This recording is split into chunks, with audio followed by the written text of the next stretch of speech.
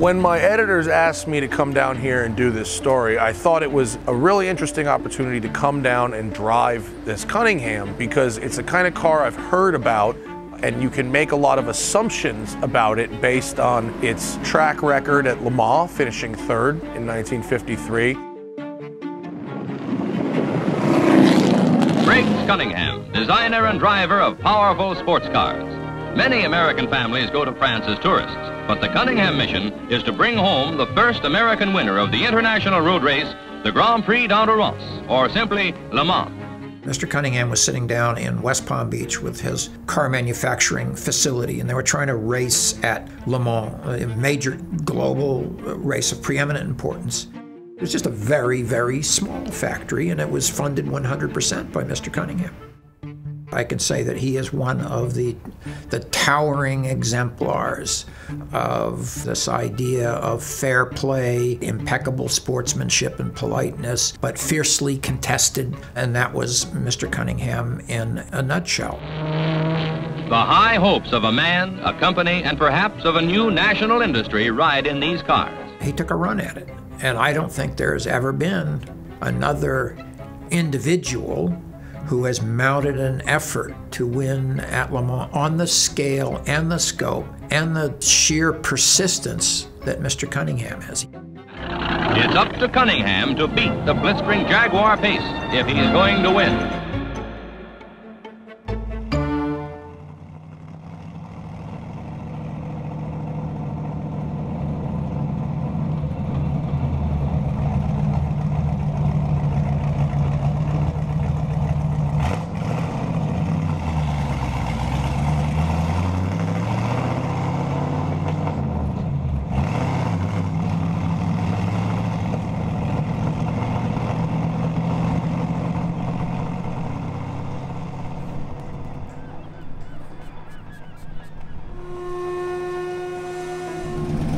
Mr. Cunningham needed to find sources of technical inspiration to keep raising his game.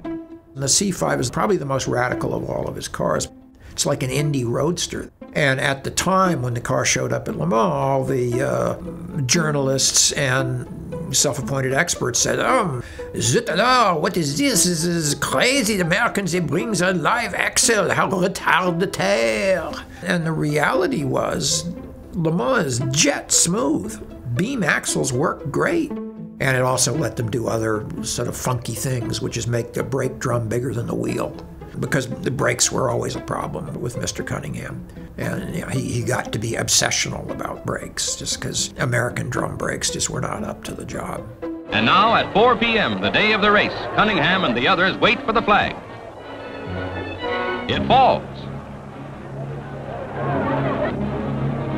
Cunningham is late getting away, but the race is on. This track here at the Concourse Club, it's a beautiful little track. It is not optimized for a car like this. This is set up for Le Mans. In Le Mans, there's no corners that are over 90 degrees. So there's only so much you ever have to turn the wheel. When you look at the specs, it is incredibly primitive, with a solid front axle and these monster drum brakes and a very low revving, torquey American V8. The car is really great. When you can unwind the wheel and load up the rear suspension coming out of a corner, it's very well behaved. It's sort of that uniquely American formula of race cars. So the car, if you look at it in cross-section, is a wing. It's rounded on the front, it's got a curved top, it's flat on the bottom, comes to a point on the end. Wow, it sounds like a wing to me. I just cannot imagine how brave Phil Walters or John Fitch were driving that thing. You know, they recorded 154 miles an hour down the Mulsanne Straight. I've probably been up to 100 in it, and already, and maybe it was just me fantasizing, but I swear to Pete, I could feel that thing starting to get up on its tiptoes. I cannot imagine how scary the thing had to be. The experience allows me to further respect the drivers who raced this car, and also kind of appreciate its place in history as to, you know, sitting in between what came before it, which was really primitive, and what got very modern very quickly just afterwards with the Mercedes Gull Wings and the Ferrari GTOs. But when I'm out there driving it, I'm not thinking about the history. I'm thinking about the irreplaceable historical artifact, especially this one, because it's the only one. Only one C5 was ever built. Only one C5 exists, and that C5 is the one that is here. There is something much more exciting about seeing the cars in motion, hearing them, especially in terms of exhibition racing with other cars of the period. It allows people who were not alive then to experience and sort of see what that might have been like. But even to be over here in the paddock and see this thing lapping is a pretty special sight. The collection is open to the public because the automobile is one of the crucial building blocks of modern society. Mr. Cunningham was, though he would not have used this terminology, a great believer in preservation rather than restoration of cars. That having been said, I don't think there's a Cunningham car, and I ultimately kept 50 of them, that we haven't had to do major work on. Active matter is a term to describe any kind of artifact that is largely unintelligible until you see or experience it operating. And these kinds of objects require a special handling. The important thing in working with active matter objects is continuing maintenance. Assembling a team to take care of active matter artifacts, such as cars, is not the easiest thing in the world. It primarily involves finding people who have the right mindset.